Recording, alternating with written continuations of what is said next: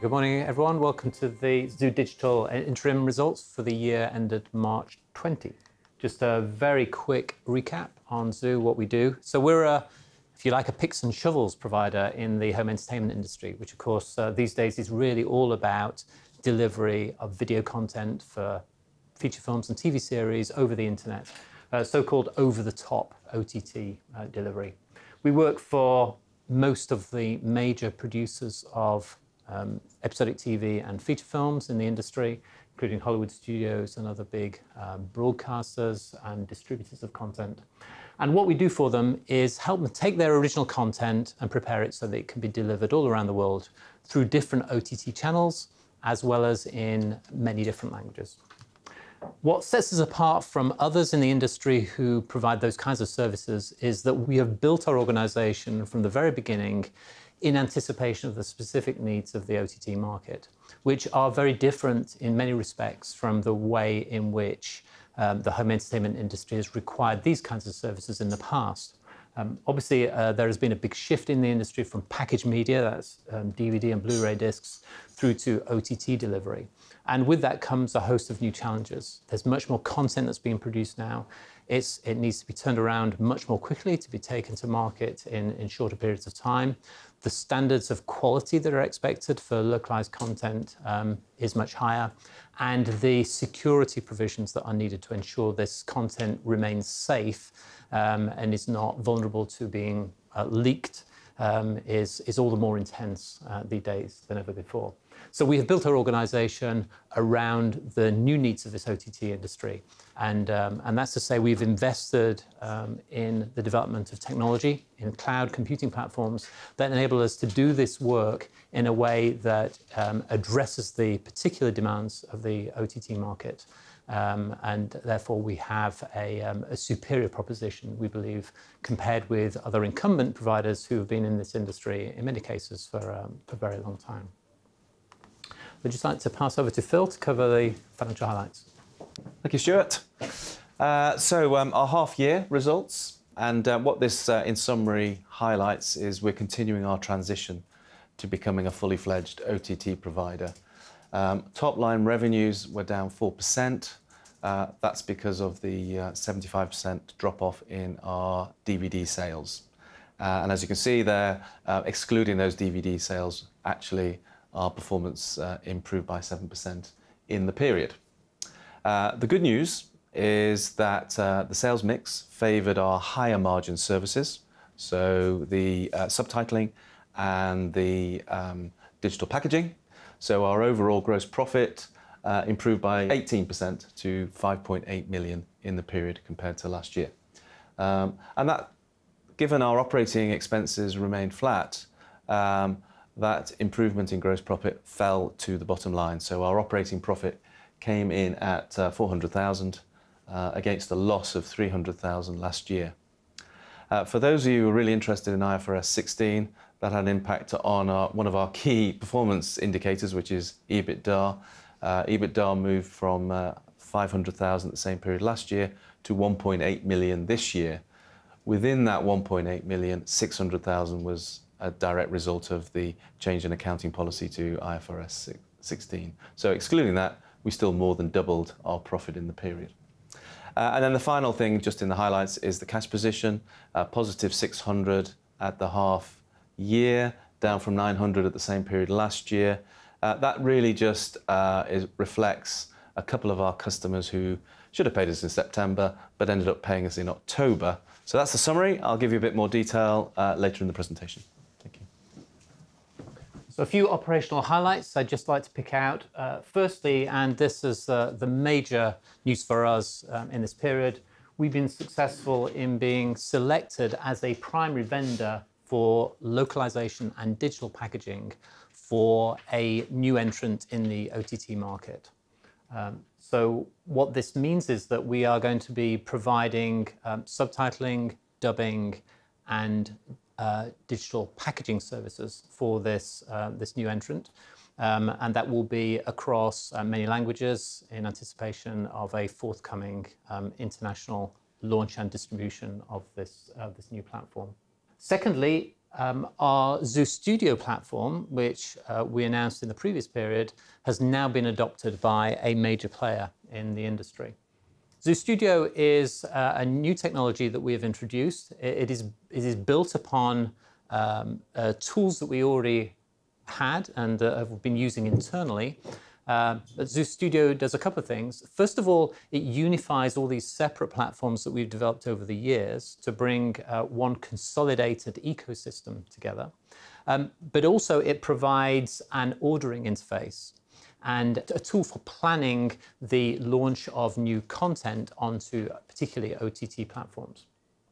So by adopting this platform, our client will be using it as a means to manage the production of all of its localization and digital packaging services for its OTT service, and will be doing so across multiple vendors.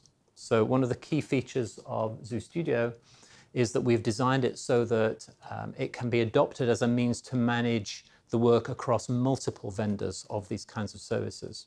The reason for that is that because of the level of spend that major media companies are making in localization, particularly if you're OTT distribution, very few of them will take the approach of a single vendor to deliver those services. That they will always want to de-risk their operation and have multiple vendors, 3, maybe four different vendors.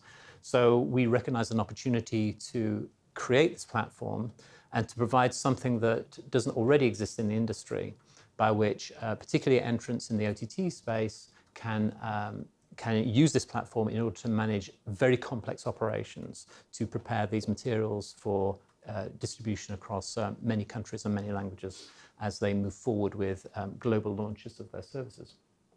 We received a couple of awards in the period, which is always very nice. Another award for our technology. In this case, it was a Product of the Year award that was presented at the National Association of Broadcasters event, which is held every year in Las Vegas. And that was for ZOOstudio, so the platform I just mentioned. And we also received for the first time an award that recognizes the excellence of our services. In this case, it was for a global TV project that we undertook and provided dubbing services as well as subtitling services into multiple languages. I touched already on our localization ecosystem. With ZOOstudio, we now have a unified platform to oversee the end-to-end delivery of all the services that are required for OTT distribution. So we call that our Zoo localization ecosystem, and this is a big focus of our marketing efforts as we move forward. In the period, we welcome Gillian Wilmot, who joins us as our non-executive chairman, replacing Roger Jeans, who retired after 9 years in post. And finally, we have made a modest investment in a capability in our London facility, particularly around providing voice capture capabilities as well as audio mixing. It's worth just spending a moment on the audio mixing requirement. So when undertaking a dubbing project, the very last thing that happens in the process is that all of the separate recordings of all the different characters and voices are brought together and mixed alongside the so-called music and effects track in order to produce a consolidated audio stream for a new language. That part in the process is probably the most vulnerable point from a security standpoint, from a content security standpoint. And in certain instances, clients may require us to ensure that part of the process is undertaken within our own facilities, which are subject to quite extreme security protocols.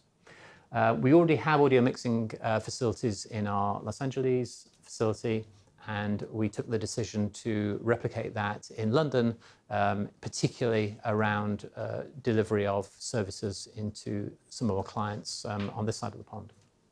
The OTT market has obviously become very significant and indeed is the real driver of home entertainment now, given the ongoing decline in packaged media, DVD and Blu-ray. We're about to see a second phase of the OTT market as new services launch this month and in the months ahead. The OTT market was really created by a number of companies offering services that we think of as kind of platforms-first services. So these are organizations that have created a platform for delivery of content to consumers, and then initially went out to license third-party content, TV series and feature films, in order to populate those platforms and offer clearly a service to their customers. What we're seeing now is a second phase in which some of the existing producers of content are now introducing their own services, and a number of them are shown on the slide. In some cases, these content producers, which are obviously very significant players in the industry, are choosing to retain their content going forward so that it can be exclusively delivered through their own proprietary over-the-top platform. So what this means is that the consumer market for OTT is going to undergo quite a significant change as some significant new services are introduced into the market. And clearly for consumers, we as individuals are going to have to choose which of these services we want to take, and that will, to a large degree, be a function of the kind of content that we like to watch and where that content can be found. So I think over time, what you're likely to see is that these platforms become more and more distinct in the sense that the content that they offer, a greater proportion of it will become exclusive to that platform. And that clearly becomes the point of difference in those particular platforms. What this all means for us is really more opportunity. With each new platform comes new technical requirements to prepare and deliver entertainment content in order that is compatible with the specific technologies that have been chosen by that provider. So each one of the platforms indicated on the slide has its own particular way in which the materials, so that's the video, the audio, the captions, the subtitles, the metadata that describes the program, such as, for example, the plot synopsis, they all have their own particular way in which those things should be assembled. And therefore, at the very least, each new platform presents new requirements that need to be serviced by companies like Zoo. But in every case, these organizations are spending billions of dollars in creating and commissioning original content that will be exclusively available on their platforms. So if you look across the market, not only do you have new channels to market, but you have more content that is being commissioned. There is more TV content that is being produced now than at any other time in the history of the industry. And of course, this content is traveling more widely. More and more markets, countries are viable now for distribution of this content. And in order to maximize the penetration of any particular country, these providers will increasingly look to localize their content into the local languages of those countries. So there are more languages into which this content is going. So if these things in combination, more routes to market, more content being produced, going into more languages, together with the fact that dubbing is increasingly being used as a way to reach new markets, all equates to a much enlarged market and opportunity for the kinds of services that Zoo provides. I'd like to just briefly take you through the 4 strategic pillars of our plan. So these are the 4 key areas that we focus on internally, and that in combination set Zoo apart from other providers of similar services in the industry. As you know, we lead with a service proposition, so we monetize what we do by providing services for which we charge a fee. But those services across the board are delivered using proprietary software in which we have invested. So that software investment for us is monetized through the delivery of these services to our clients. So the first of our strategic pillars is innovation, and that's in our DNA. This is who we are. We have approached this industry in a very different way from the ways in which the traditional providers of these services have operated. So we invest in platforms that not only make us more efficient in the work that we do, but that also pass on benefits to our clients. And those benefits appear in a number of different ways. For example, in the form of increased security. When clients work with us, their content is maintained in a more secure, consistent way from end to end than it will be typically with traditional providers of services. So in the period, there have been two main areas of focus. Our dubbing proposition, which is still in its infancy, we're only just over 2 years into offering those services. Increasingly, we have been focusing our energies there on attending to the perceived vulnerabilities in the existing traditional dubbing ecosystem, particularly in emerging markets. So there are a number of countries and regions in the world where all the market forecasts predict rapid growth over the next few years.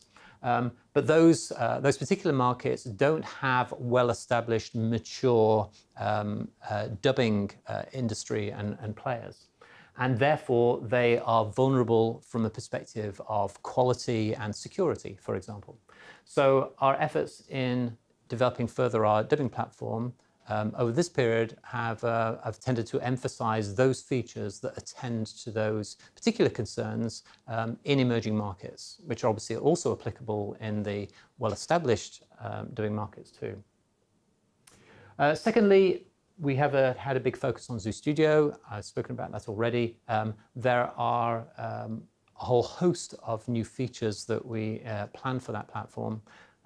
We have, in terms of our plan, our roadmap for R&D on these platforms, it runs into several years. So we can see lots of opportunities for us to continue to innovate, to enhance the platforms in order to make them more attractive, both as in terms of the benefits they bring to us in efficiencies of working, but also in the benefits they bring to our clients and also to our freelancers who work with us on these projects in order to deliver localized content for multiple languages. The second of our 4 strategic pillars is around scale. And of course, we have taken an approach that makes as much of our costs variable as possible. And we therefore perform all of our language-related work through the use of freelancers. So we have a global network of individuals who we have carefully selected and vetted and who work with us on projects across many languages.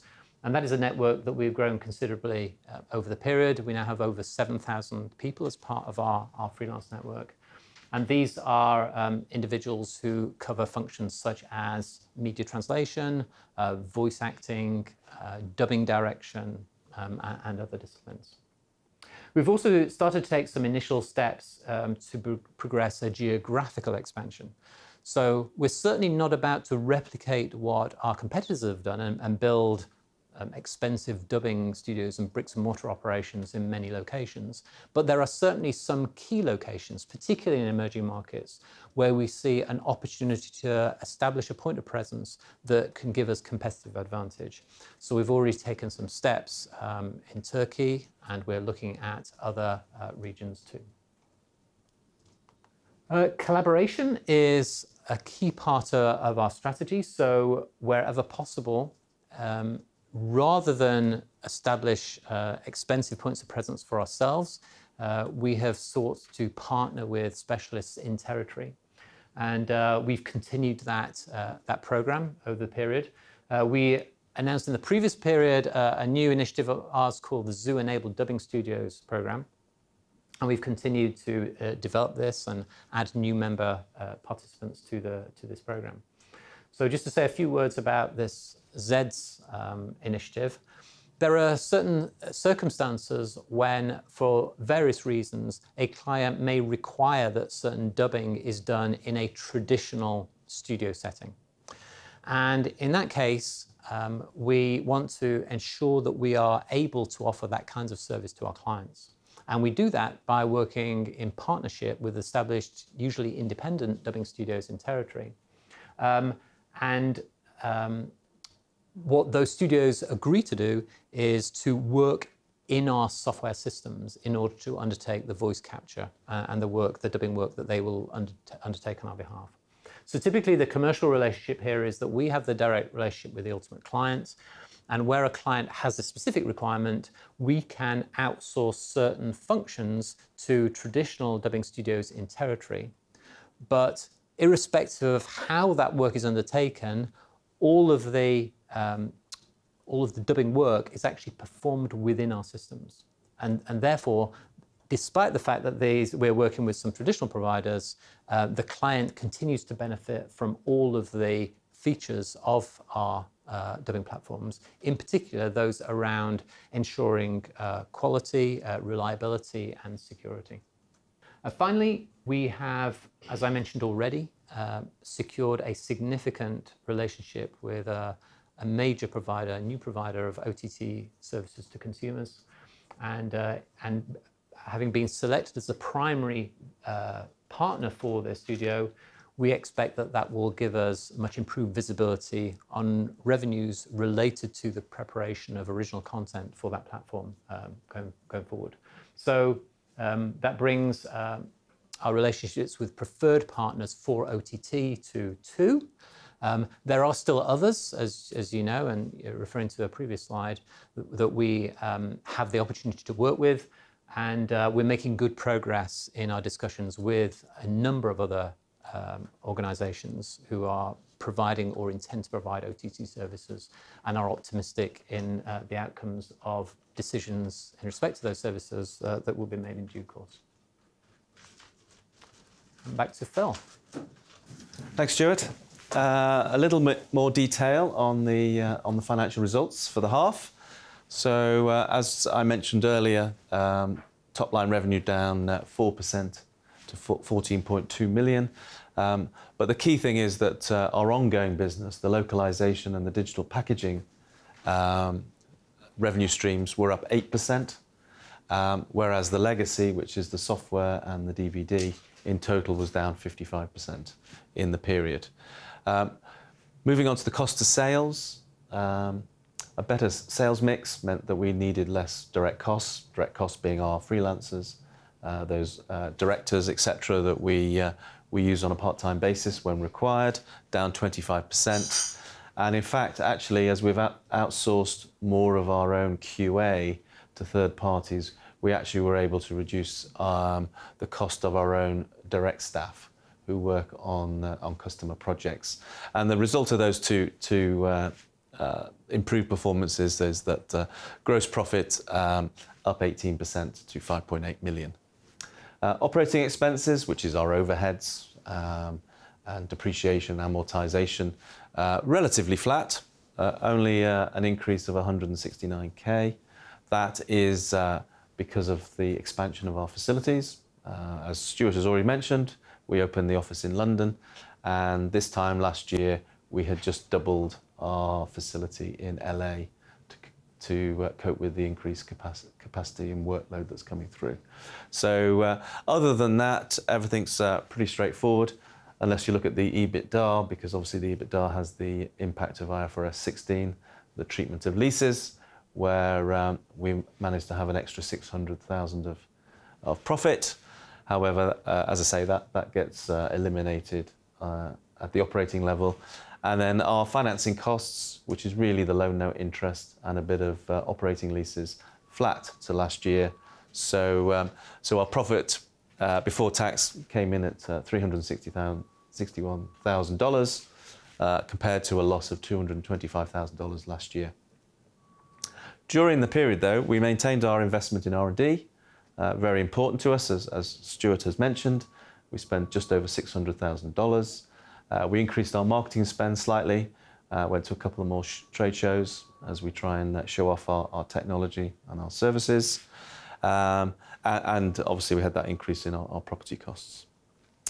Moving on to the exciting part, which is the balance sheet.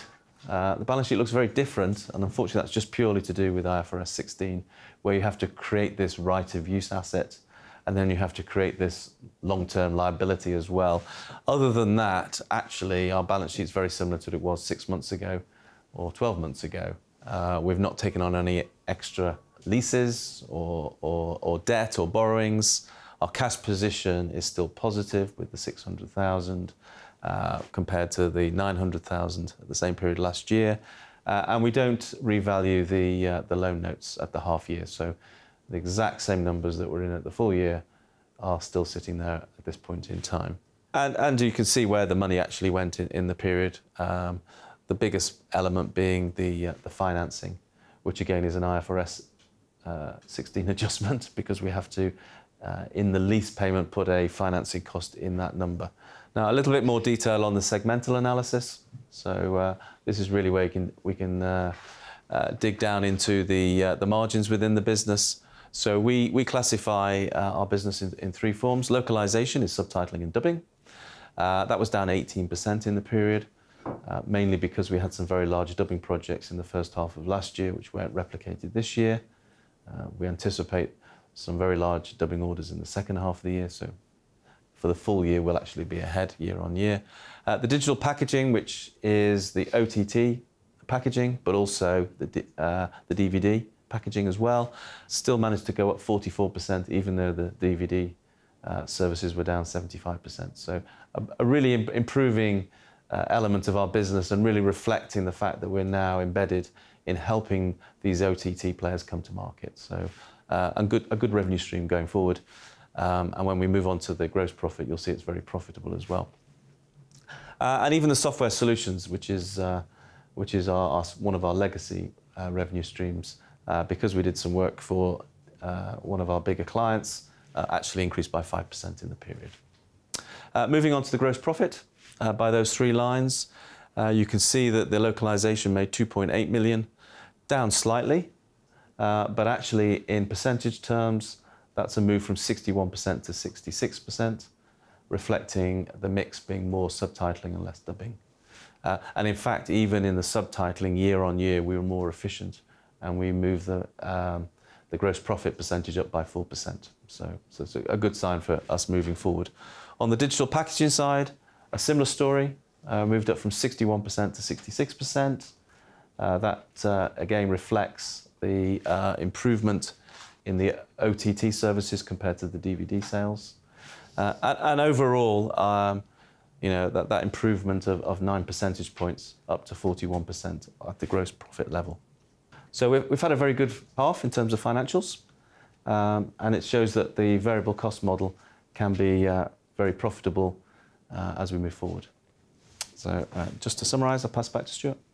So just a few key points to highlight in the outlook. The first is the market point, really, that there are a number of new services, OTT services that are launching, and this offers more opportunity. So we see this as being an enlargement of the market in which we operate. There are some recently established customer relationships that we have that, for us, provide the opportunity to secure long-term business, and from which we expect to see repeating business as more titles are passed through us and our systems. Obviously, our approach is innovative. You know, we're a technology-led company, and this particular approach we think is key to our success in the recent client wins that we've been able to mention, and we think will be increasingly important in this industry as these new challenges that are faced by traditional content owners in delivering content for the OTT market become increasingly challenging to process, and our approach with the Zoo localization ecosystem provides a very efficient way in which to manage, oversee, and direct the work of localization across many languages, potentially through multiple vendors. When we look at the value of the order book at this point in the year compared with a year ago, what I can say is that the recent new relationship with this new OTT provider that we've referred to already is giving us improved visibility. So we can see certainly work related to localization and digital packaging that will come through in our second half and beyond. And that gives us, it puts us in a position to see our way through to achieving the full year market expectations. So finally, just briefly, our investment summary. Clearly, our strategy is a technology-first approach to media localization and digital packaging, and that is unique in this market, a market that is dominated by traditional providers of these services that are very much bricks and mortar operations. We have great scalability in our operation, so we've made as much of our cost base variable as possible. And through our cloud-based platforms, we can interact with and collaborate with a large community of freelance workers located all around the world, as well as other partners, in order to enable us to deliver large volumes of work through a largely variable cost base. The OTT market clearly has grown enormously over the last 10 years. We still think it's in its infancy. If you look at the potential for consumer take-up of these services around the world, there are many exciting new emerging markets where they've barely scratched the surface in terms of market penetration. So this is very much a market that is and will continue through a phase of growth for many years to come. As an organization, as a management team, we are steeped in the culture of entertainment, but with our DNA and our origins is in the software industry, and that discipline and approach enables us to build these platforms and this solution for the industry that is not only unique, but specifically addresses the particular challenges that are faced by content owners and these new entrants into the OTT space as they move forward with their international launches. Thank you. Happy to take any questions. Could you explain your revenue model for ZOOstudios? So ZOOstudio is, as I mentioned, it's a platform that does a number of things, but for our clients, those who will use that platform, they'll see it primarily as essentially a project planning and ordering interface for these kinds of services. The way in which we will seek to monetize that will be, rather than to charge a fee for its use, will be to negotiate an arrangement such that we benefit from services that are put through that system and that we will fulfill.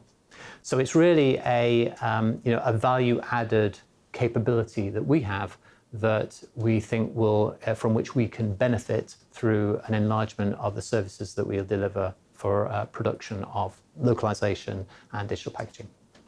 And sorry, you mentioned, I think, that you have some agreement up front as to future work that you will get, or is that not the case? So I think the kind of deals that we will do around ZOOstudio will vary from client to client, and it will be the deals will very much depend on the particular circumstances, the nature of the work, the time frame, the number of languages, and a whole host of different things. So wherever we can, we would clearly like to come to an arrangement that sees us securing some guaranteed income, but it's more likely that what we'll receive will actually be better visibility on income over a period ahead. So not necessarily a committed guarantee. And that's really a function of the way in which the industry works, and that clearly we're providing services that are creative, and our performance is therefore a function of how well they are received by our clients. So if you're providing a creative service, it's unlikely that a client will guarantee a volume of work to you because their inclination to continue to place work with you will be a function of how well you do on the projects that you've already completed. So we think it unlikely that we will get large committed volumes of work, but we should get improved visibility on some of the work. You talk regularly about the competitive advantage that you get from these systems. Can you flesh that out a bit more? Is it price competitive? Is it quality competitive? And how do your systems deliver that? And do the customers see and value it? great Sorry, question. it's a big question, but It is a big. it's pretty core to what you do. It is. It's a great question, actually, and because there's one way of looking at this market and saying, well, you know, if you look at the way that in which it's evolved, you know, you've got these big producers of content and they need these kinds of services, and largely to date there have been a number of providers of those services, and you know, they've been seen as being largely interchangeable.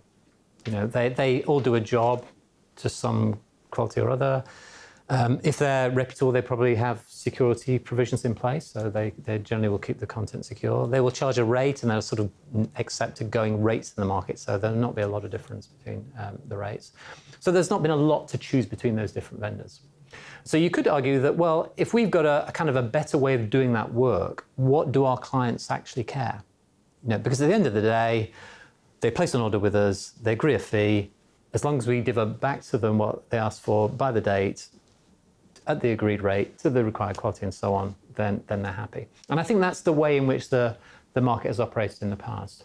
But there's something about this change that's happening with OTT, and it's intensifying with this new wave of new entrants in the market, which is the points that I've touched on already. It's the fact that there's a lot more content that's being produced than there ever was before.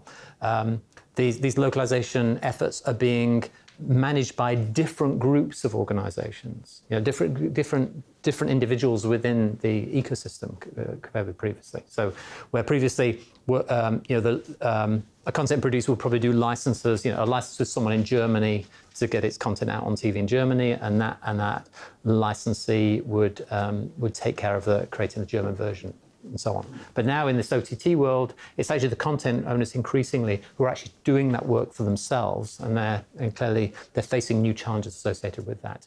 They're having to turn projects around more quickly than ever was the case before, because products need to be taken to market, because they're going to global markets. You know, again, in the past, you know, a title will get released in the US, it would probably come to the UK fairly quickly. The major European languages would follow after a few months. You know, the lesser languages a few months later. You know, by the time you got to India and China, probably everyone had already seen it there from some pirated copy. That, you know, that doesn't happen that way anymore. You know, when one of these streaming services launches a new title, increasingly it's being launched in all languages worldwide simultaneously. So there's this intense concentration of all the efforts that need to be done up front.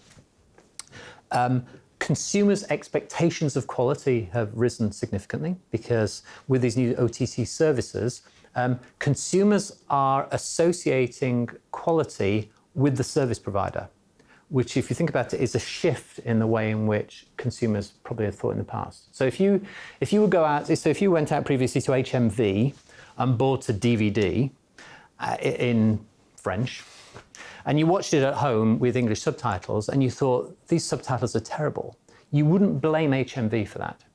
You wouldn't associate it with the person who actually sold you that disc. You'd think it belongs to the person who created the content. But if you're taking a streaming service and the subtitles are poor, you blame that streaming service. You don't blame the originator of that content. So that's a real kind of mindset shift that has caused these OTT providers to take responsibility for maintaining a quality standard on a global basis. You know, so that it's important to them. The experience that consumers have in France of watching that service is as good as watching the same content in English, even though it may be an adaptation to a different language. And then finally, the security requirements have become much more intense. And that's, again, because of the way in which all of these languages need to be produced in a very short period of time, you know, or you know, concurrently, and they're going into countries that hitherto have not necessarily been associated with high standards of content security, shall we say. So you've got all these things all happening at the same time. And to finally get to answer your question, the features within our platforms play to all those factors that I've mentioned there. So we think increasingly as the market moves forward, the sort of old approach to providing these services doesn't really cut it anymore, because the demands are in dealing with these new challenges that we as a provider of services deliver on these proprietary platforms have, you know, unique benefits that attend to these concerns that the buyers have around security, around quality, around quick turnaround of projects, and so on. So the answer to your question is that we've built platforms, and we've built a business that is really targeted on the demands of this market moving forward, rather than how it used to operate in the past. And those are the areas where our platforms deliver competitive advantages that we believe will be increasingly appreciated by the big players in the industry. So, sorry, just to push a bit more on the same thing. If I'm sitting there as a potential customer, I will say to you, what is it about your platform that will produce better quality dubbing or subtitling? What is it that will make it deliverable faster? It's to do with the fact that, compared with a traditional business that hinges largely on human capital to do things, our systems essentially are, in part, deal with the management of the workflow around production. So that's to say, everything is systematized. You know, things go into, you know, it's like we've built this factory for processing these projects. And at every step of the way, our systems are progressing things from one stage to the next. That doesn't mean that people aren't involved, because of course they are. You know, we're still using human translators, we're still using human voice actors, and so on. But all of the touch points in between are all overseen and progressed automatically by our systems. So overall, there is less human intervention and then the kinds of things where humans tend to make mistakes. They tend to forget to do something. Something sits in their in tray for longer than it should. It gets delayed. You know, that doesn't happen in our systems, because things, as soon as one stage is finished, the system automatically moves it on to the next stage and passes it on. There are also, throughout our systems, we have certain quality checks and technical checks that, again, that take place automatically. So, for example, just as a simple example, in a subtitle, clearly one of the requirements in an acceptable subtitle is that you've got time to read it whilst it's on the screen. So clearly, if there are too many words in the subtitle and it's on too short a space of time, then you won't have time to read it.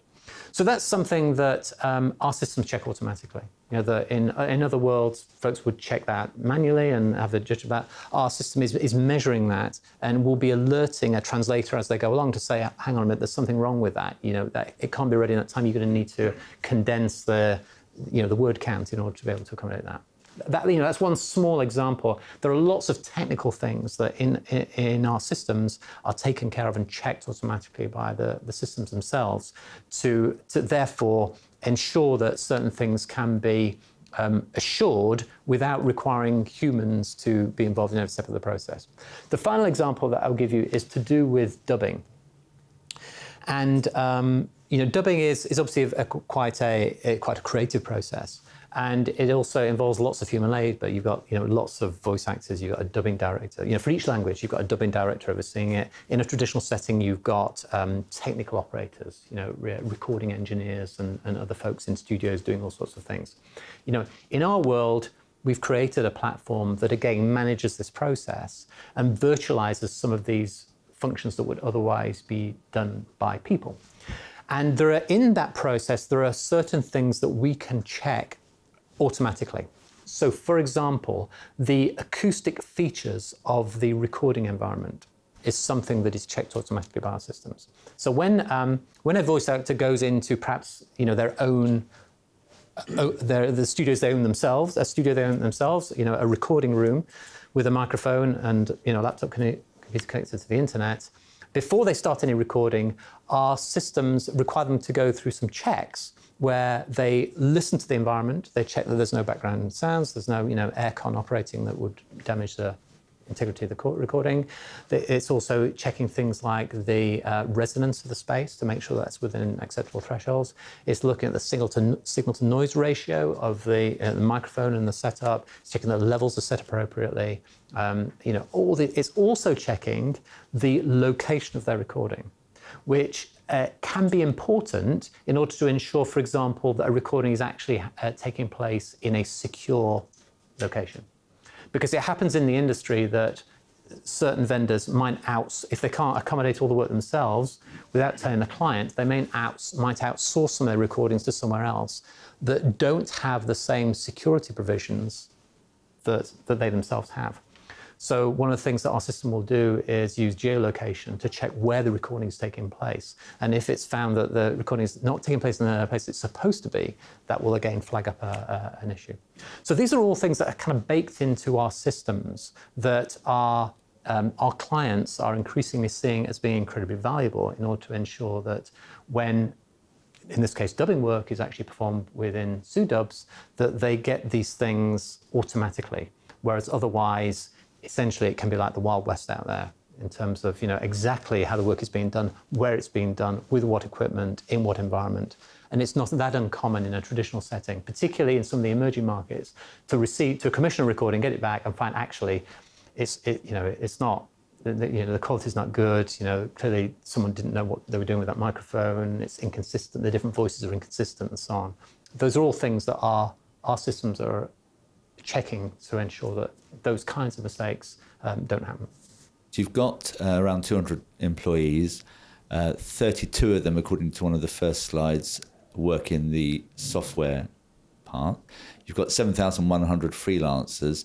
Do the other 170 staff manage the 7,100 freelancers, or can you just give us more description and colour about the breakdown of that 170? Okay, so yeah, so about 32 people in our R&D function. So these are folks who are in various disciplines are developing the platforms. So we have, so the other, I guess, smaller groups will be, sales, where we have 5 people, marketing, where we have 3 people, the finance team, where we have 7 or 8 people. So the rest are involved in what we would call production services of some form or another. And they are segmented into different different disciplines. So we have project managers is one group who tend to oversee projects on behalf of clients. We have a group of folks we call translation managers who are responsible for sort of the day-to-day relationships with our translators. We have what we call technical quality control folks, so a team of people who are providing very important checks on the content, to the kind of things that we can't currently check via automatic means. So things that just require eyes and ears to kind of sense check certain things. So that's quite a significant team, technical quality control. And then 1 or 2 other folks around the fringes. IT is is 3 people, 4 people. And then there's 20 people in the digital packaging, because we do most of that work in-house, hence why it's so profitable. Yeah, so those folks are essentially using automated systems in the main to process content, to prepare it in different formats, but then also involved in the kind of visual inspection or audio inspection of that content to make sure that it's been done properly, and to make adjustments in the processes to make sure that it's at the right standard. Can I just ask about digital packaging, which is obviously grown significantly in H1? How should we think about this? Is this something that relates to the setup of these new direct-to-consumer OTT platforms, and therefore is it sort of are we going through a one-off sort of bulge of digital packaging revenue that in time will sort of moderate and fall away, or is this something that's a new normal that you'll see as a new revenue stream that will sort of stick around going forward? Okay, so in our first half, most of the uplift that we've seen in that segment, in the OTT element of our digital packaging segment, has been related to essentially getting back catalogue content ready for distribution through a new OTT channel. So as I mentioned earlier, each new entrant in the OTT market will have its own particular take on how it needs to receive assets. And so, if we're being asked by a client to take content and make it ready for, say, 3 different OTT platforms, then there's probably work that needs to be done 3 times over in preparing that content for each of those platforms. So, that kind of, in this period, that initial work was to do with back catalogue content, but it represents a tiny proportion of the total volume of content that is available out there that could be repurposed to go out through these channels. I guess fundamentally maybe your concern is that, well, there is a back catalogue, and at some point, whenever that may be, that's going to dry up, and then all that will be left will be the new stuff. And so when is that time?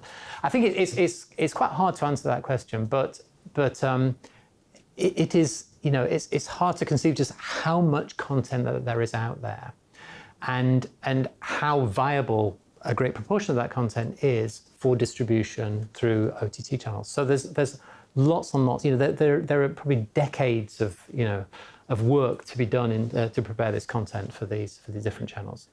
We questioned out. Thank you very much. You're welcome. Thanks.